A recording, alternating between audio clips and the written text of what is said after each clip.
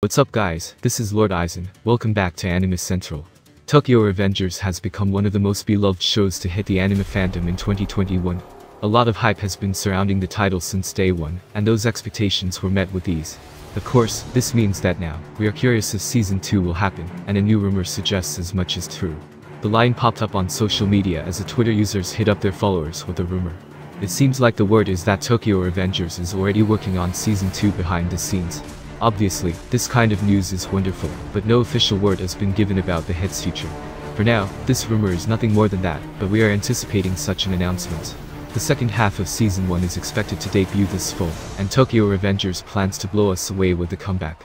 It has also been announced that a special anime event for Tokyo Revengers will take place in Japan on December 18th, so we expect the official reveal to happen at this much anticipated event. The timing would put the Season 2 announcement near Jump Festa, so you might want to write down the mentioned date in your schedule. What do you make of this new Tokyo Revengers report?